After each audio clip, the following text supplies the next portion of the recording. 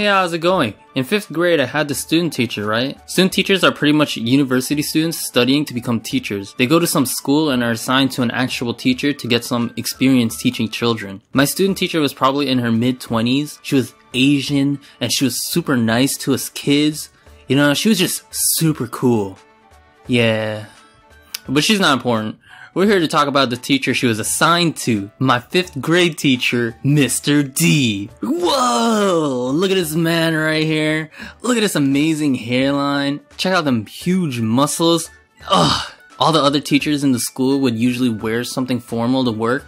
But I remember this dude always coming in with his extra small white t-shirts. Gotta show off them pecs, you know? Wow. Mr. D? More like Mr. D's, am I right? Now, Mr. D was a special guy. I've learned a lot about life from him. I remember we were learning about space one day, and he legit told the class that the sun spun around the earth. Just like the moon. I don't know if he was trolling or not to this day. He was also super lazy and didn't really try to get to know his students that well. It actually seemed like he got hired the day before. So why do you want to become a teacher, Mr. D? The sun revolves around the earth. Yo, you know what? I'm sorry I even asked. You start tomorrow. We had this project where we had to build our own windmills with things around the house. I made mine out of tinfoil and popsicle sticks, and to be honest, it looked like ass, but hey, at least it worked. So we had to present it in front of the class and talk about how we built it and what materials we used. So I'm up there in front of the class, and like usual, I get nervous because talking in front of 20 people was kind of scary. Hi, so this is my windmill. I made it out of tinfoil. And yeah, and popsicle sticks. Just sit down. Wait, what? This dude interrupted me in the middle of my presentation and told me to sit down. I think he thought I was being lazy and unenthusiastic about my work or something. Damn, bro, how you gonna embarrass me like that? At the end of grade 5, I thought that I finally seen the last of Mr. D. But nope, after grade 5, he became the school gym teacher. So for the next 4 years of elementary school, every time I had gym class, I got to see the most beautiful teacher in the whole school.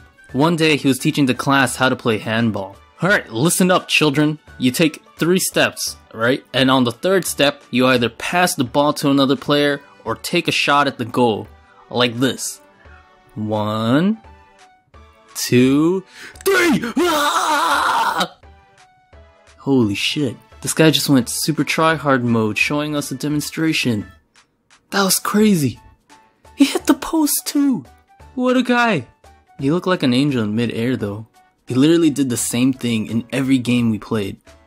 Baseball, soccer, dodgeball. He was also one of the coaches of the cross-country team. In my elementary school, our cross-country team would practice running around the neighborhood. We'd have a route that we had to follow that was 3 kilometers long, and yeah, there were multiple coaches watching us at different points of the route to make sure we weren't cutting through different streets, taking shortcuts. Some coaches would actually run with us to make sure we don't stop to walk, which is really fucking hard cause yo, at like the 2K, 2.5K mark, that's when your boy started getting buzzed. I usually run with another teammate, and everyone is usually walking around this area of the route. That's when most coaches come and are like, hey man, let's go, woo, trying to encourage us and shit. I had no idea how they did it, man. These coaches can run this whole route straight without getting tired. Crazy.